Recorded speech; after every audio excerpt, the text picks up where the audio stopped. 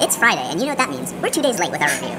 But, stuff happens sometimes. They're doing tests in here, and, being fake librarians, we don't really have the power to control those sorts of things. So welcome to Friday edition of Pigs and Cakes, usually on Wednesday edition, Friday. So today's review is about a book that is what makes you happy. This is the book. This is what happy looks like. This is what it looks like. It also looks like Christmas, which is why we chose the book. Because Merry Christmas. Merry Christmas. We won't be doing this till but no, future not Merry 2014. Christmas. Happy Hanukkah. In the future.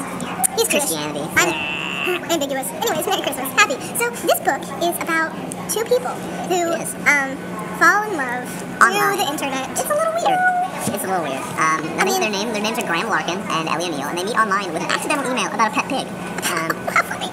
That's such a great romantic story. 20 years down the road, they'll probably be telling their children about how they met, and it'll be a little weird. It'll be a little weird. But anyways, it's a really good book. I've read it like 6 times. Yeah, we read it a bunch of times to prepare for this review. Just so many times. It's Kira's second favorite book, after Airborne, of course. Maybe second and a half. Second and a half. Okay, well, but it's a great book, and you should really check it out. Since it's about the internet, we actually heard about it from an internet friend who lives inside the internet. So we got her here. Yeah, we got her out of the computer.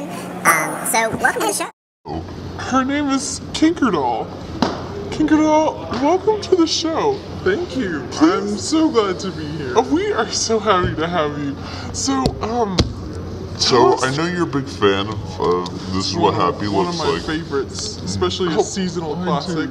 Yes. Yeah. For the Christmas season. For the Christmas season. Yeah.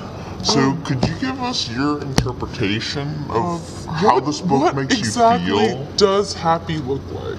Well, it looks like internet relationships because those are the safest types of relationships to have. You should never actually That's cool. You should meet them first through the internet, because that's the safest way, and you'll know exactly what they are.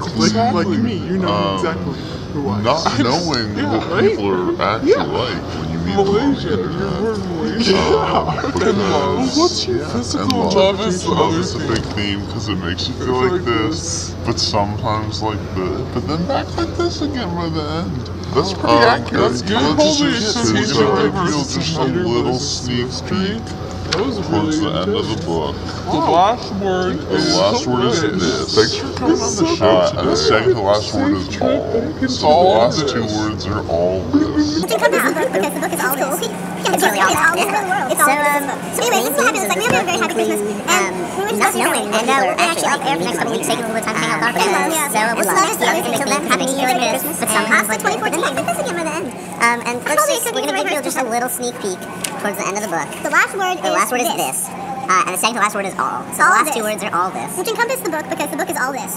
It's really all that. It's all this book. It's all of it is this book. Anyways, this is what happy looks like. We hope you have a very happy Christmas, and we wish the best to your family. And we'll be actually off air for the next couple weeks, taking a little bit of time to hang out with our families. Yeah. So we'll see you next year. And until then, Happy New Year's, Merry Christmas, and hasta 2014.